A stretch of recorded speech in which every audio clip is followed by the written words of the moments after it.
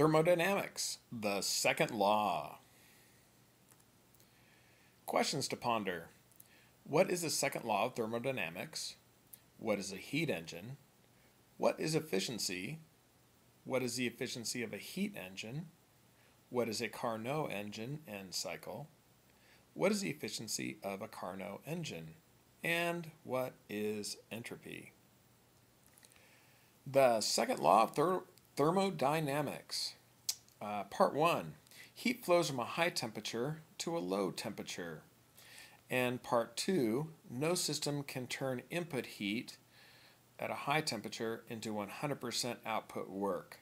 Some of the input heat after doing the work is expelled into the environment as output heat at a lower temperature. So here is a typical generator system.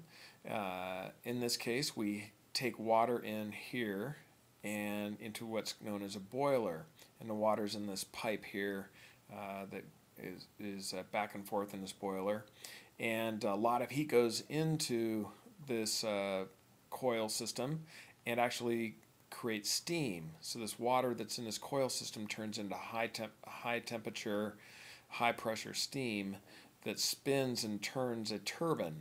That spinning, turning turbine from the steam does work. A lot of times this work is the spinning of an electrical generator out here. Now, that steam does work. As it gets to the other end of the turbine and comes out, it still is steam, but it's at a lot lower temperature. And when it comes into this device called a condenser right here, that condenser is a cooling system that removes the heat from the leftover heat from that steam out into the environment. So the high temperature, high heat going in now we have to remove some of that heat even after doing work so we can condense the steam back into water. Some of that work from here can actually be used to then turn a pump, which is going to take the condensed water and pump it back through the system here as it boils and repeats itself. So this is a cyclical process here. Again, a process that is not even close to 100% efficient. Typical coal generator, electrical generating power plants where you take coal in to using a boiler here to boil the water, to turn the turbine, to turn the electrical generators. That's the most common type of power plant, and in those power plants we only are at about 33% efficiency, so about 67% of this energy from the coal is kind of wasted out into the environment out here. This type of a system that we were just looking at here is the most common way of generating electricity. In the boiler region here, we use different sources there, such as coal or oil or nuclear reactions to create the heating here.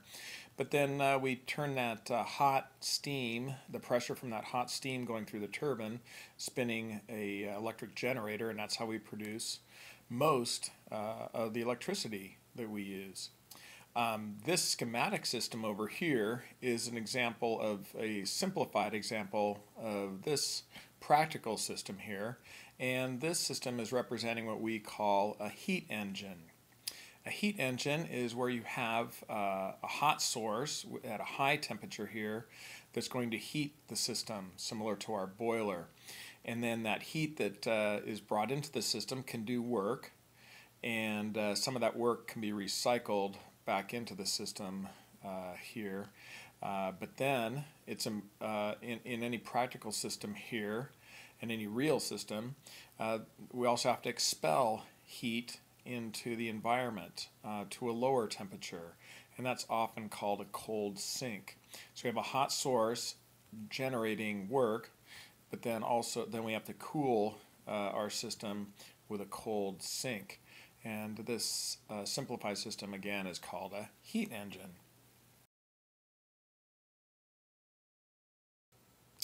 So let's use our heat engine here and analyze a cyclical process that continues to make or do work for us and create that electricity, for example. So if we have a hot source here, our boiler, producing energy in our system here, we get some work out, and we also expel some energy to the environment here, and then the process repeats itself.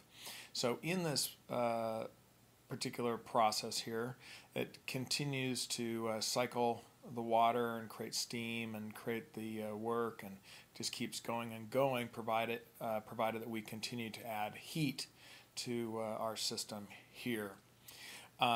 So let's take a look at this heat engine and the cyclical process using our first law of thermodynamics.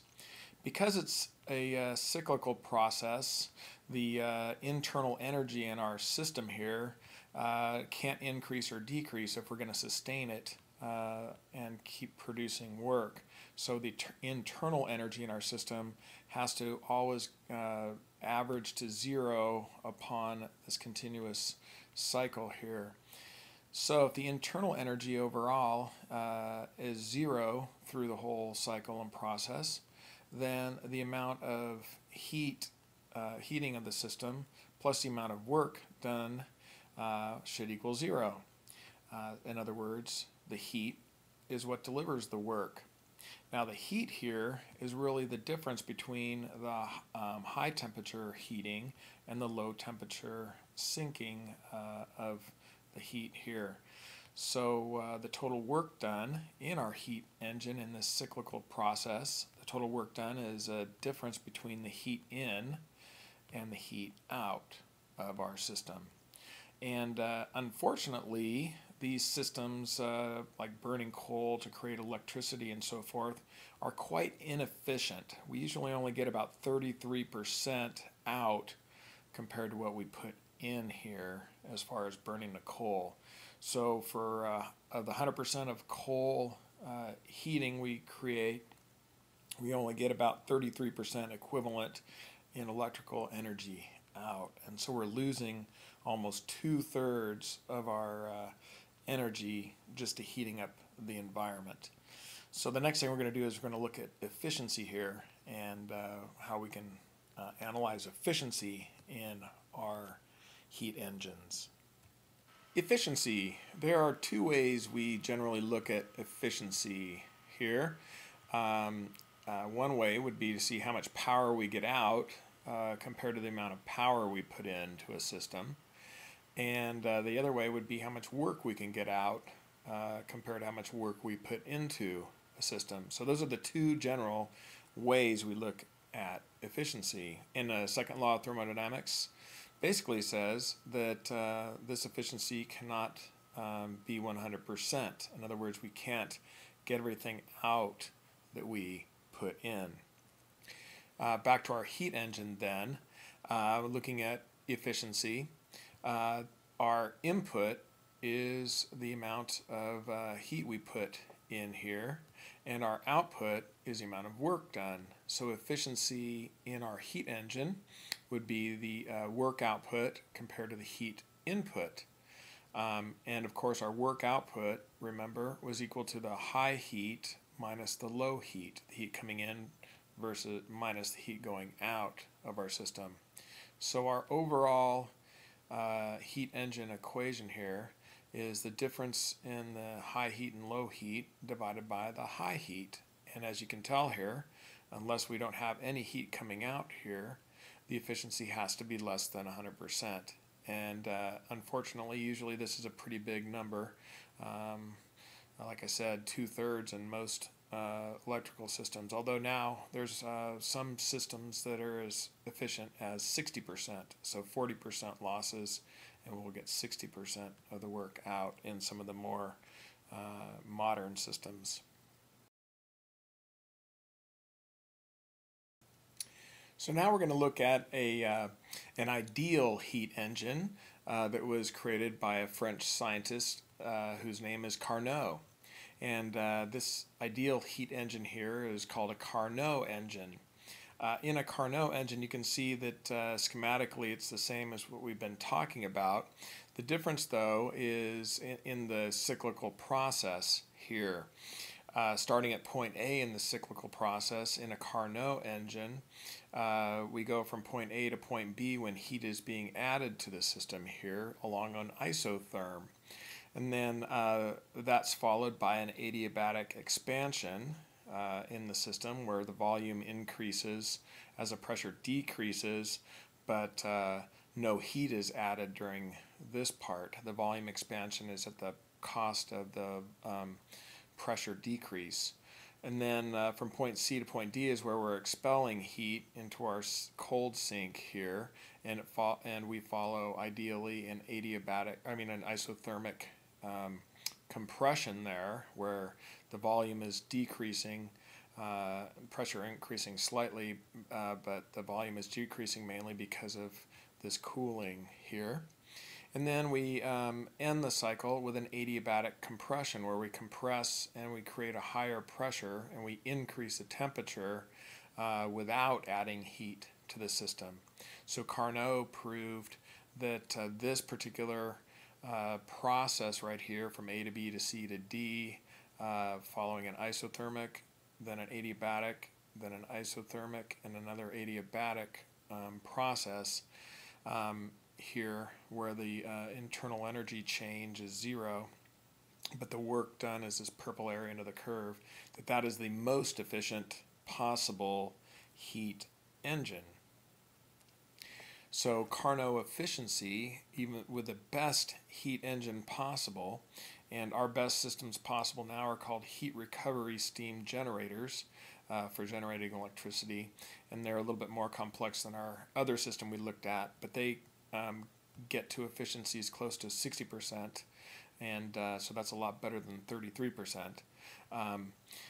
Anyway, the best possible efficiency we could hope for, based on the second law of thermodynamics and this Carnot cycle here, is based on the temperature differential.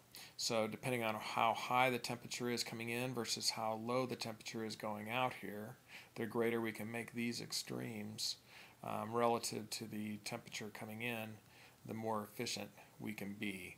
So again, we'd like the low temperature to be close to 0 and the high temperature to be really high, but there are practical limitations with materials and so forth that keep us from getting to efficiencies that are even close to 100%. So that is your Carnot efficiency.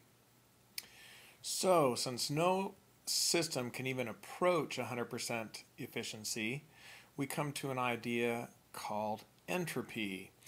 Because our heat going into our system can be used partially for work, but a good part of it goes into the random heating of our universe, we have this idea of entropy, meaning that the second law of thermodynamics really says that order turns to disorder naturally.